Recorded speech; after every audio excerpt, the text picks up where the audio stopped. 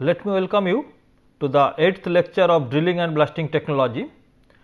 In this lecture, we will discuss about the mechanism of rock breakage while we are carrying out drilling. But like every class, let us retrospect our previous lecture. Previously, we are accustomed with the different physical and mechanical properties of rocks. We have also understood the influence of these properties on the drilling of rocks. However, these influences also dependent on the type of drilling and its application. So, what we will do in this class, we will mostly discuss about the theories of rock drilling, that means how in during our drilling we are felling the rock and the mechanics of that rock breakage while we are applying force from the drill steel or drill bit. So, this is our learning objective. We will try to understand these things in this lecture. So, first before understanding the mechanism, first let us have some look into the drilling methods. Basically, the system of drilling may be carried out in different way. First is the mechanical one.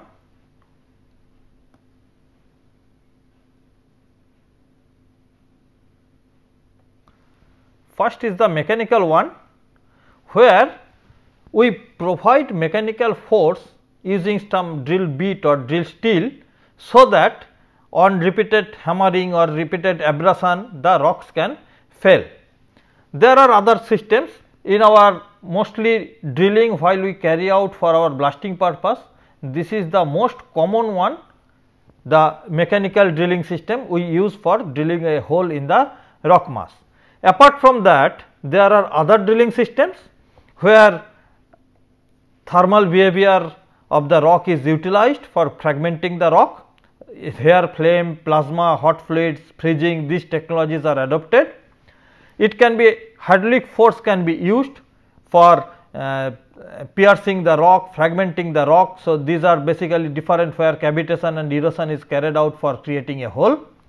Seismic is carried out where the seismic energy or the wave propagation is utilized for fracturing the rock and creating a hole.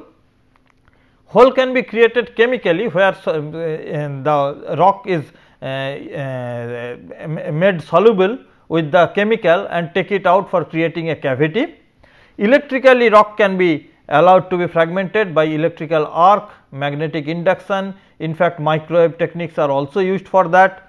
Laser cutting also be carried out, and nuclear fission and fusion is also carried out, but these technologies are not commonly used in drilling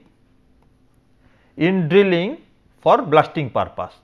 However, some of these technologies are utilized for rock excavation, where rock are fractured prior to excavate from the in situ. In those cases, these are the technology: thermal, hydraulic mining, seismic fracturization or seismic fracturing in case of gas extracting these chemicals, where mining is carried out by chemical solutions. These are commonly used in rock excavation purpose, but not for our drilling purpose. So, in drilling for blasting purpose, mostly we use this mechanical drilling, and we will discuss about this one in our future slides. However, at the end of this drilling part, we will try to discuss some of the special techniques of drilling. In those cases, some of these techniques will be also discussed. Now, let us understand how we are mechanically carrying out the drilling. The mechanical orientation, this is carried out, say there is an enormous variety of possible rock drilling system in mining and civil engineering, and exclusively it is carried out by using the mechanical energy. This we have already discussed. This mechanical energy from the drill to the rock is transferred basically from two way. One is by percussion or by rotary action, and using where we use both the system, there we use hybrid system which is called rotary percussive. basically none of these systems are standalone. All the rotary drills are basically carrying out rotary action under a very little percussive actions.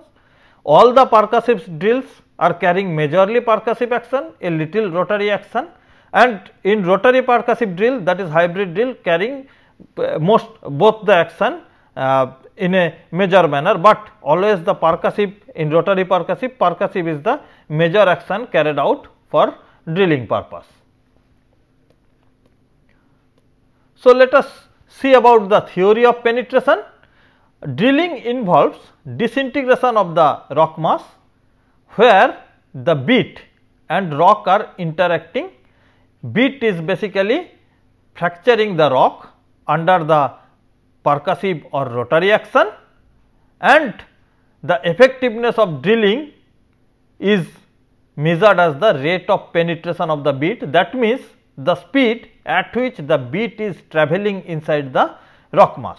So, basically the beat will travel in the rock mass very fast if the energy transfer is efficient. So, basically drilling is basically the beat and rock energy transfer between the beat and rock interface, which is very important in the drilling. So, now let us look further details of this. If you see the drill machine basically comprising three things. First is the drill, that is the machine. Second one is the drill steel, that means the energy developed in the mouth of this drill machine is transferred to the beat through this drill steel, and beat is the element which is interacting with the rock to fracture the rock.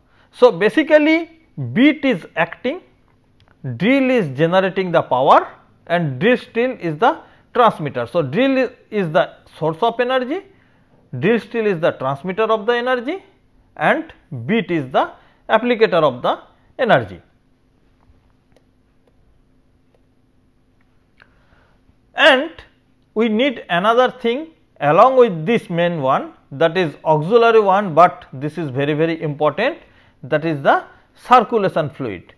It is important because the purpose of circulation fluid is to clean the hole. That means, whatever fractured rock is there, that fractured rock has to be taken out from the drill hole. So, we have to clean the hole. So, circulating fluid is basically cleaning the hole. This is also suppressing the dust as it is a fluid, and this also cool down the beat. As the repeated hammering action or the rotary action, the temperature on the beat is trying to increase a lot. The purpose of this circulation fluid is to cool down this beat, so that the temperature of the beat will remain less and the disintegration or the fracturing of the beat material will not occur. So, that is why this circulation fluid is very important in the drilling. Now, let us look into this video. This video basically will give you some idea. Here a rotary drill, normal handheld drill which is used in the household purpose. That drill is used to drill an wooden piece. So, you just look into that, this Have you ever thought video, how the holes are made so in a workpiece without damaging it? Action To understand of drill this, machine, let us how it consider is a wooden block carrying out the and mark a drilling. point on it. So, where- basically this is the drilling of the wood under a household machine, and this is a complete rotary drill machine. So, you can see it.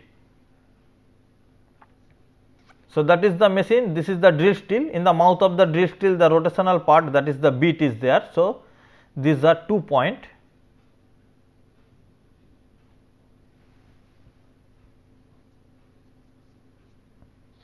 Now let us rotate the hand lever manually. This makes the rotating tool to move linearly towards the wooden block until the tool gets touched to the block. As we rotate the lever thrust further, is given we see that manually the tool with the runs rotary deep action. into the wooden block. The wooden blocks are We continue cutting into the rotating the pieces. lever You can till the tool see pierces the the block. cut pieces are coming out.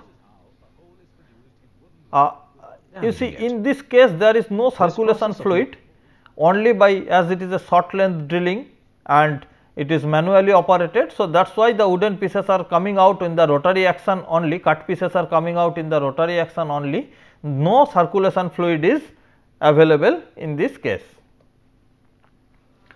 So, basically you can understand the drill is basically the prime mover, which is the source of the energy. It converts the energy from its original form, which may be hydraulic, pneumatic, electrical, diesel, anything, into the mechanical energy either by percussive or rotary. So, either it is giving a percussive action like this or it is giving a rotary action like this or both. So, basically drill is converting the prime energy into the mechanical energy in form of either percussion or rotary action. Then the next one is the drill steel. So, drill steel is the basically the drill rod, which is transferring the energy in same and equal manner to the drill bit, which is the applicator. And the next one is the bit, which is applying this energy to the rock. That means, if it is a percussive energy, so drill bit is basically hammering the rock. If it is the rotary energy, then drill bit is abrasing the rock on its point of contact. Now, fracturing of rock by the drill is basically influencing by 4 major properties. You can see the first is the drill bit and its geometry. Second one is the applied thrust and its rotational speed, that means the rotary force, abrasive force, applied thrust means the percussive force, flushing media means how fast we are taking out the cut pieces, and finally the rock properties. Basically, if you look into this, the first 3 are controllable, that means we can change, we can choose our drill machine, we can choose our drill bit, we can choose our drill steel, we can choose our flushing media, we can increase or decrease the force of the drill bit by manually operating our drill machine. So, these are controllable parameter for us. However, we cannot change the rock because this is in situ and it is uncontrollable. We have to drill a hole in that media, whether we like it or not, we cannot change this media. So, basically we have to select a suitable drill machine or we have to select these properties in the drill machine, so that we can achieve the faster drilling rate. So, basically drillability is the drillability of the rock is defining, it is how easy to drill a rock, and there is a drillability index which defining the drillability of the rock under different conditions, rotary or percussive or rotary percussive condition.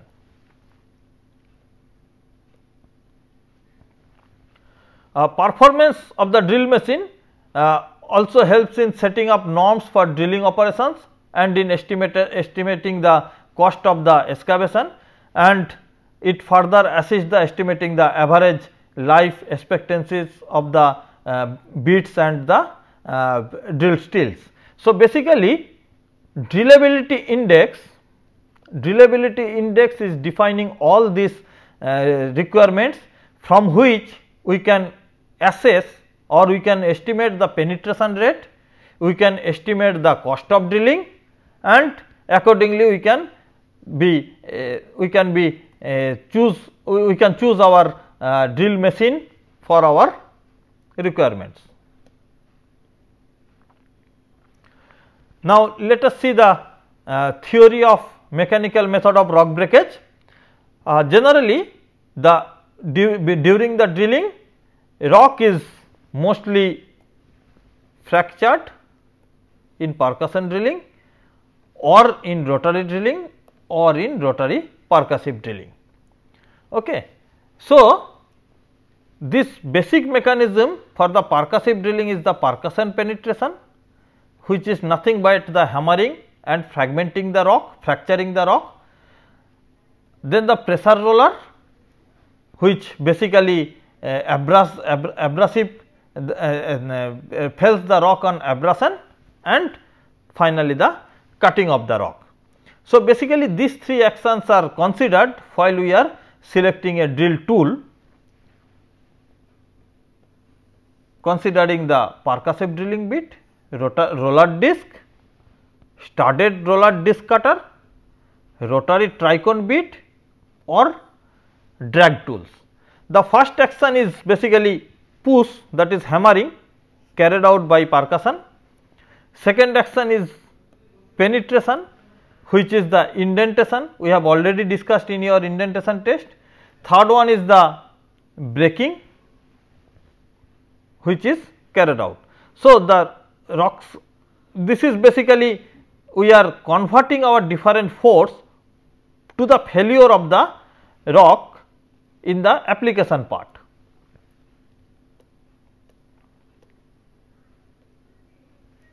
So, if you look into this, this is a percussive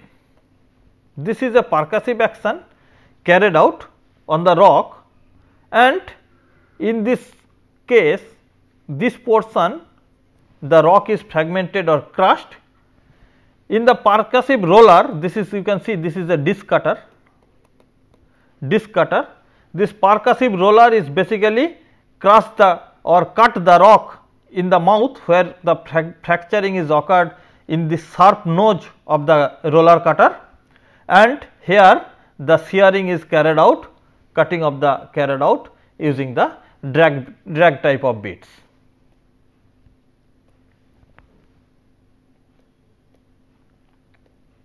Now, let us see the phase of penetration of the rock. Say, while we are carrying out percussive action, that time basically it is carried out in three phases. First is the crushed zone. Say, the moment for the first percussion is carried out at this position. So, this portion of rock fails under high hammering action and crushed into almost a powdery form. So, first the tool tips begin to dent the rock surface, stress grows with the increasing load and material is elastically deformed in this part.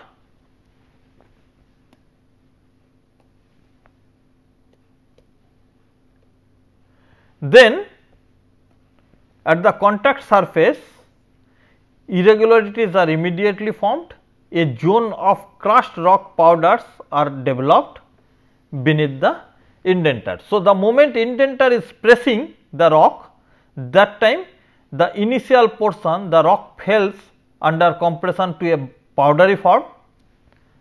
Then the crushed core comprises numerous micro cracks that pulverize the rock into the powder and extremely small particles. So, about 70 to 80% of the indenter work is consumed by this formation of the crushed zone. So, initial in hammering, the most of the energy is consumed by this. Then in the rest part, the force is transmitted to the through the rock and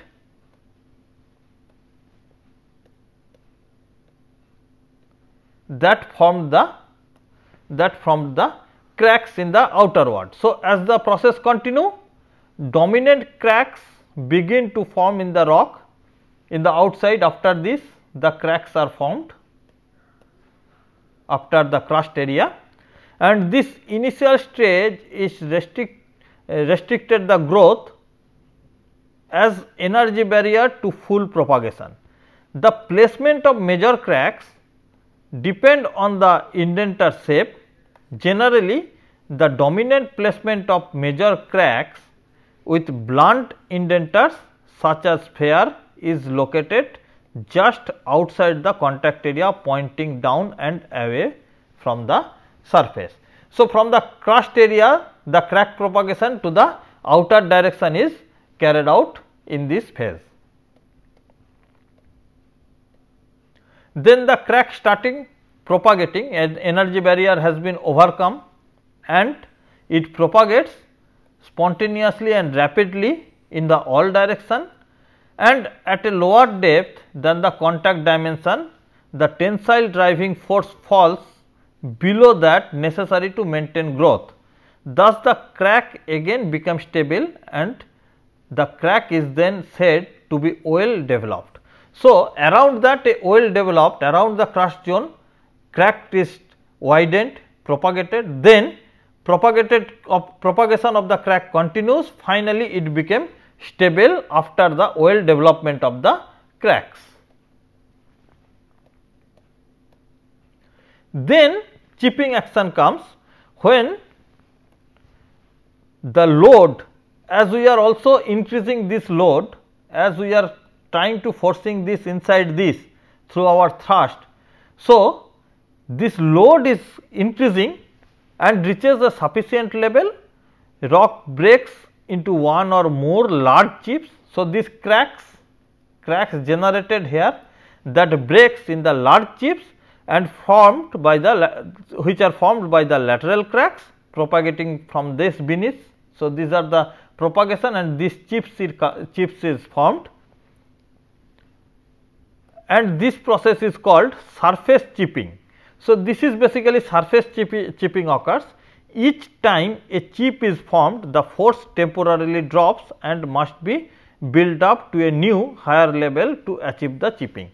So, the moment one chip is coming out, as you know, the new formation of cracks or new formation of the surface area, new surface area consume energy. So, basically formation of one chip that is coming out, it is basically the relief of energy, and again the next chip will come out when the again the thrust will be built up on the tip of the bit. So, if you look into this figure, this is the leapfrogging process at the tip of the indenter occurs as it penetrates the rock surface. So, this one is for the soft rock, this one is little bit hard rock, this is of very hard and brittle material, and you can see every time one chip is coming out, some penetration is achieved, it drops its force, again the force build up in the tip of the bit.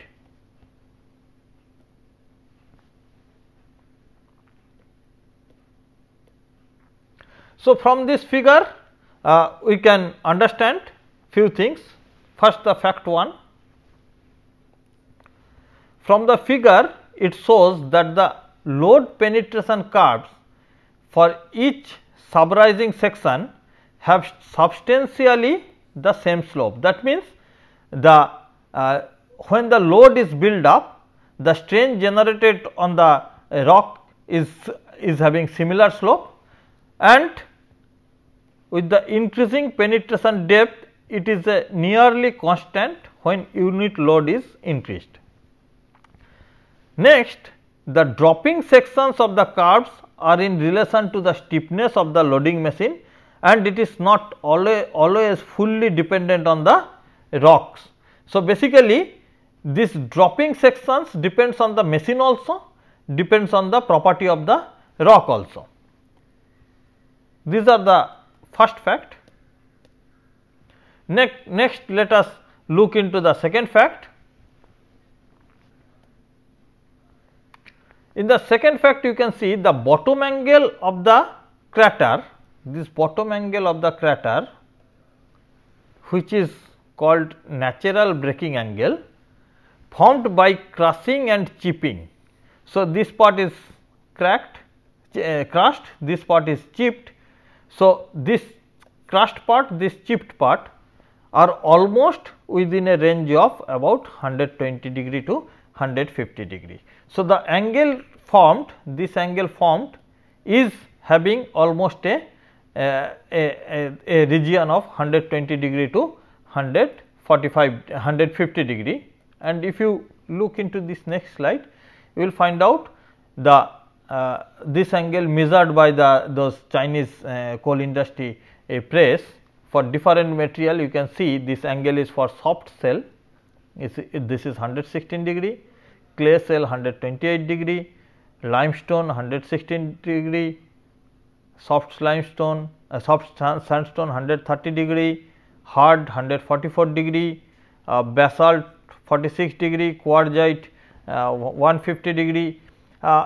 In this sense, we can guess this has some link maybe with the brittleness of the material, but more research is required on this dependency of this angle with the material property.